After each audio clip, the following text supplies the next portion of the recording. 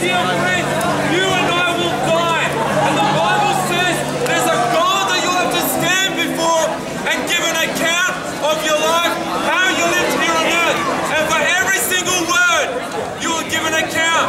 For every single deed, the Bible says that God knows the innermost depths of your heart. He knows the intentions and He knows your thought life. And one day, before God, you have to stand and give an account of your life. And the Bible says, all have fallen short of the glory of God. That all have sinned. There is none righteous. There is none that do good.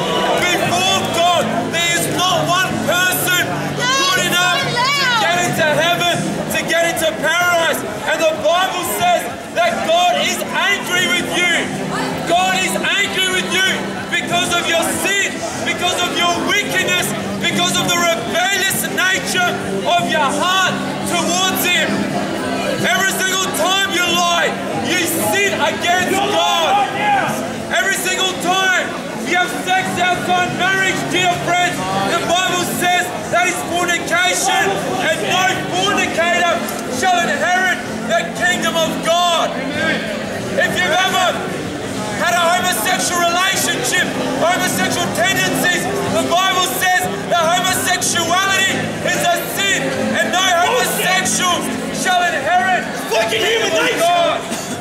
If you've ever committed abortion, dear friends, you've murdered an innocent baby, and before God, you stand as a murderer. 1 in 4 babies are killed due to abortion. What happened to you then? 100,000 babies are killed in Australia every year because parents, because women, because choose to have a comfortable lifestyle, they choose to love their sin, walk in their sin. Dear friends, the Bible says one day we have to stand before God and give an account of your life. And for every single lie you've told, every single thing you've stolen, every single time you look with a lust upon a woman or a man, the Bible says you've committed adultery in your heart. And one day you must stand before this God who knows the sinful nature of yours, who knows the wicked rebellion in your heart. And one day you must give an account of your life. And the Bible says that the penalty for sin, the wages for sin is death. Because God is just, because God is righteous, because God is holy, He must punish you. He must put you to death.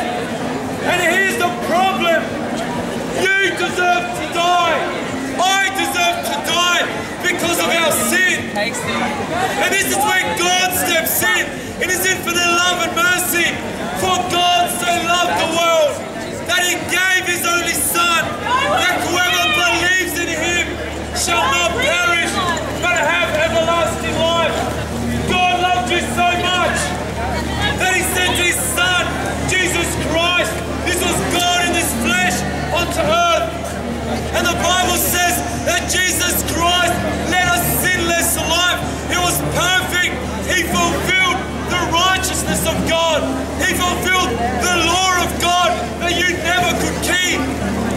And when He was here on earth, the Bible says that He was crucified, that He was nailed to a cross. And the Bible says that your sins were laid upon His shoulders.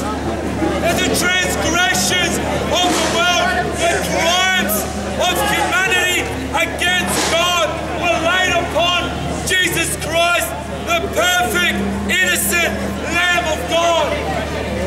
See, God loved you so much that He actually put His Son, Jesus Christ, to death in your place. The place that you rightfully deserve, death. Jesus Christ took it upon Himself.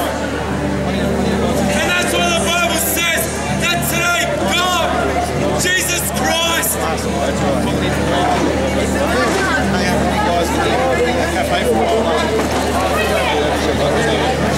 if you repent of your sins, if that means a turning away, a leaving of lifestyle, a change of direction,